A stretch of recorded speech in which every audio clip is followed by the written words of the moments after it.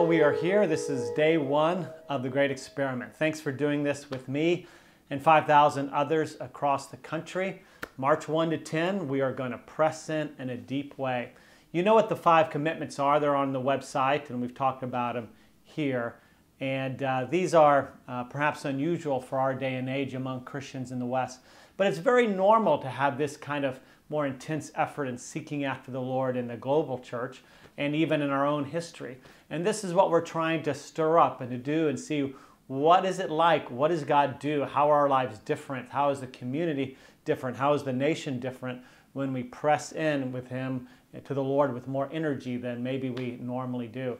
There is a difference, and I'm persuaded from the Scriptures and from history that if we press in with the same amount of focus and effort that we've seen in past times and in the Scriptures, we'll see God do something absolutely amazing. This doesn't mean you earn your salvation. You never merit anything. But there are conditions that the Lord wants us to meet in order for Him to work.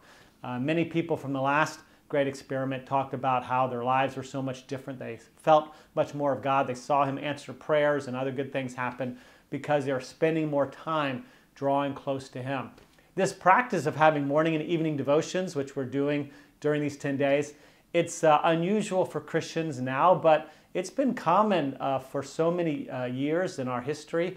Even the great English preacher, Baptist preacher from the 19th century, Charles Spurgeon, had a devotional called Morning and Evening because that's what people did. You'd have morning devotions and evening devotions, but now many of us in the West, we may not make time for devotions even once a day. And what it means is we're not as strong. We're not as strong as we otherwise could be. But we have time praying and reading the Scriptures, listening to worship music. It makes a big difference. And there are a lot of resources at dayandnight.org to help you get better with that. Sometimes it's hard for people, and what do I do during all of this?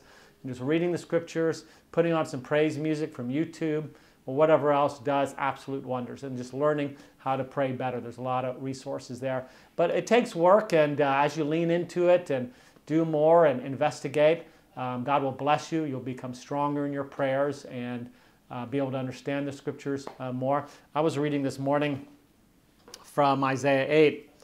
It says, "For the Lord spoke thus to me with His strong hand upon me and warned me not to walk in the way of this people, saying, do not call conspiracy all that this people calls conspiracy, and do not fear what they fear, nor be in dread. But the Lord of hosts, Him you shall honor as holy. Let Him be your fear, and let Him be your dread." I thought of sharing that this morning because even though a lot of other Christians may not press in the way we're looking to do, we don't judge them for it, we bless them, but we shouldn't let that keep us from trusting God and doing a lot to draw close to Him. So as you repent of your sins every morning, as you ask the Holy Spirit what He'd have you do and follow up on that, and as you work on your Joshua Faith Challenge, God will reward you. He will bless you. Thanks for doing this journey with me and the many others, and may the Lord bless you and your family and the nation. God bless.